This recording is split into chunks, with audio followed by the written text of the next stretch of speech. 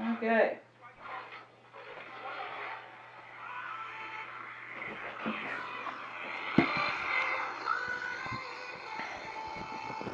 What's up?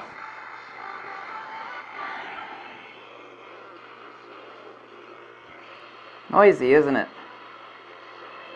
Noisy. That just kind of makes it worse, doesn't it? You kind of turn up the noise on something that doesn't have enough gain to begin with. Gain! Oh my god. Low gain, high gain. Low gain, high gain. Oh, that makes so much sense! Yeah, well, in the case of radio, we're talking about waveform instead of actual. We are talking about size too, like a quarter wave Yagi antenna has got better gain than eighth wave Yagi antenna. Yagi antenna is directional. It has a reflector, director, and a driver. Already gone over photo sites endlessly. Let's do an introduction to ISO. Now, ISO is really a pain in the crotch, and it never should have been brought over from film. I mean, it just never should have. You know, film ISO is actually a physical film emulsion like ISO 400, ISO 600. It's up to 1600 with some big silver halides. You know, in the digital imaging world, ISO is just a different way of expressing gain. It is the case we got 3 different types of gain that we need to go over, and you'll not find this or read this anywhere, and it doesn't make any sense to me at all. It's like, why is nobody talking about this? They either don't know or they don't care. When it comes to taking really good photographs, it ultimately doesn't matter, but if you know the science behind what the hell ISO is, it is going to help you take better photographs. I mean, that's undeniable. In the case of film, you know, the size of the silver halide grains was the emulsion that actually affected what you could do when it was E over T. Now, if you don't understand this really simple fact, and this is as simple as it gets, that every sensor and every camera is only E over T. And that's exposure over time. Exposure, of course, being your aperture and your shutter, but it's also I, which is an intensity or a gain over a given period of time, such as the size of the photo site. You know, we got a large photo site here, it's going to gather more light over the same period of time.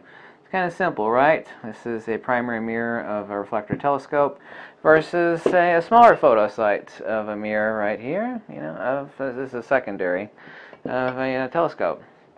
So something's bigger, meaning photo sites, not sensors. Okay, let's not go over that crap anymore. You know, has more gain, right? Over the same period of time, right? In other words, I can do, let's say, 2-second exposure of some distant star. If these are both mirrors of collecting that starlight, over 2 seconds, this is going to gather more, have better gain than this is, right? Pretty simple. Pretty simple to understand. So let's try to understand gain, ISO from a really, really simple principle. Now here's a question. What is the difference between a visible light captured by your camera and radio wave signals? What's the difference between the two? Not a damn thing. Not a damn thing. Well, you're going to say frequency, but that's the case with regular light as well. We're talking about a spread difference between the blue end spectrum and red end spectrum of light. Now let's take a look at something else. We're going to talk about noise floor, and this is going to be really simple. You can see it right here. You see these 2 waveforms? I've got them superimposed right now. We can look at this in 2 different ways. We can look at it in terms of exposure. Let's say we got one camera. We have it set at ISO 200 at a wider aperture and a slower shutter speed. We have more gain here. It would be this waveform sticking way the hell out here, right? So the difference between a noise floor right here, it's right along the middle, and the null point of that middle is like the camera turned off. Nothing, okay? This is the noise floor.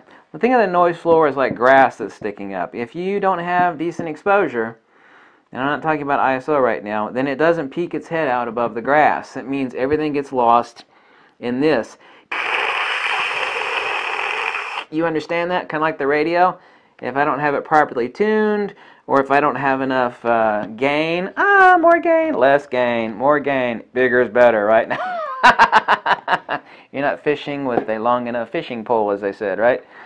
And someone else is going to go, it's not how deep you fish, it's how you wiggle your worm. Well, in the case of photography, it is how deep you fish. In this case, what sort of gain you have.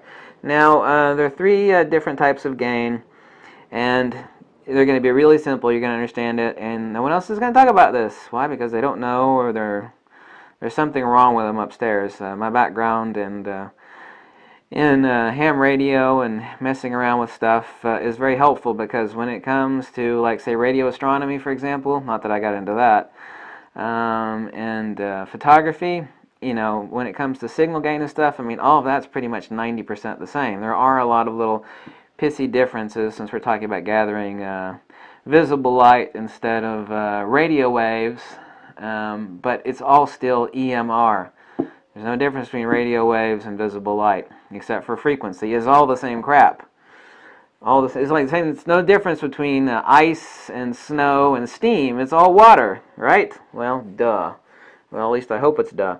Let's talk about two different things. Physical gain, three different things. Physical gain, applied gain, which is ISO. Gain is ISO for all intents and purposes, but we're talking about three different things here. And then firmware gain. SNR firmware and post-processing. In other words, after the 80 converters, there is, since noise has certain frequencies, there is applied noise cancellation that goes on, but you can also still do a ton more of it in post-processing, like with Topaz plugins for Photoshop, where you're actually removing out a lot of like a high ISO noise, or just you know, nasty noise. You get denoise, you know, your images. I mean, most people know that. Now here's something I came up with that I want you to remember. It's exit, like an exit sign, right? E-X-I-T. E, exposure. Okay, shutter speed and aperture, right? Okay, exposure. X, physical gain. Physical gain is light intensity, like how good a light lens is at transmitting the same light over the same period of time with the same aperture as another lens. Okay, so we got intensity. And we also have photosite gain here. Larger photosite over the same period of time gathers more light. Same period of time, same aperture, same shutter speed, a larger photosite on the sensor gathers more light. Period. Undeniable, irrefutable. I, intensity, which I just mentioned, and time.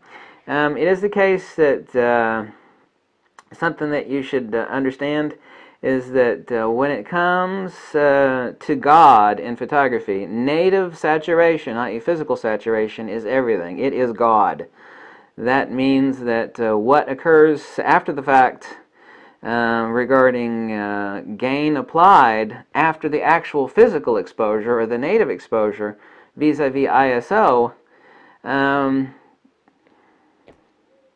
all you're doing is actually applying gain to everything instead of having better exposure. Here we have, let's say, 10 dB gain on a DX sensor, here and here on the shorter waveform, then say you know, 20 or 30 dB gain on either an FX. And you can look at this two different ways on this waveform. Got the noise floor here with the blue rope. Let's just say this is all the same sensor, same everything, right? We have a better exposure here, so we have a huge gap between the noise floor. Let's just keep it simple. Let's say we got 40 decibels between the noise floor and the signal, right? Oh, that means that the signal is sticking its head way above the grass on both ends of the waveform, right? Okay, let's say we got a crappier exposure in low light or whatever with the same camera, blah, blah, blah, blah, and we only have 15 or 20 dB gain between the noise floor here and here. That means that if you keep applying a higher ISO using the exact same aperture and shutter speed, what happens is that you're going to be applying a different type of gain. It's applied gain. Gain as used in receiving radio. It is the case, let's talk about some of the fallacies that people understand about ISO. Using a higher ISO, pay close attention, does not make your camera's digital sensor more sensitive. It does not. It does not make it more sensitive to light. Once that sensor is made, that's it. Okay? ISO does not make your camera's digital sensor more sensitive to light. Anybody who tries to convince you otherwise on this is just a crack-smoking hippie, and they're just flat out wrong. ISO numbers have no connection in any way, shape, or form to the reality, really, of how digital sensors work. This crap never should have been carried over from film. They did that to keep people's brains in check. It's like, well, I know ISO because I've been shooting film for years. Yeah, well, it's digital ISO. It's a new type of ISO. Well, this is different, okay? ISO is gain. Gain is ISO. But we have a different form of gain in the form of native or physical gain via intensity of light, like say with the good lens, with the exact same aperture. And the size of the photosite. Bigger photosite, better gain. This is physical gain or native gain, okay? That's one thing. Now, the ISO is you're applying everything after the fact. So let's just look at this now as a DX sensor versus an FX sensor. Same light, same setting, same shutter, same aperture speed, same lens, same everything. You don't have, obviously, the high ISO performance. Because what is ISO? Is applying gain to everything, the noise floor and everything. It's okay to amplify the noise floor some because noise has certain frequencies that can be dialed out by the SNR firmware. It can be dialed out by you in Photoshop. But it is the case that if you have to, you see you got a lot more fudge room here than you do yeah, right? DX photosite, FX photosite. This is why a full frame sensor, all of them except the Canon 5D, which is a full-frame sensor with DX photosites, you have more fudge room. You see, you got more fudge room right here. It's kind of like giving yourself a latitude. Like if you're going to skydive and you're going to pull your ripcord at a certain period of time, well, you've got more fudge room, and I used to skydive all the time. If you like pull your ripcord at 2,000 feet, then like some of the idiots, including myself, that would like, whee, they pull the ripcord like really short. You don't have much fudge room right there before you go splat. And what happens is you amplify this, ISO, amplification of everything. But, you know, a lot of that noise is dialed out. But if the fudge room is really small like this, and you amplify everything with the ISO, I'm going to crank up the ISO, because it's really bad light. Wah! Everything gets lost in the noise floor. Not everything, but the important stuff, the stuff in the shadows, the micro contrast gets shot to hell.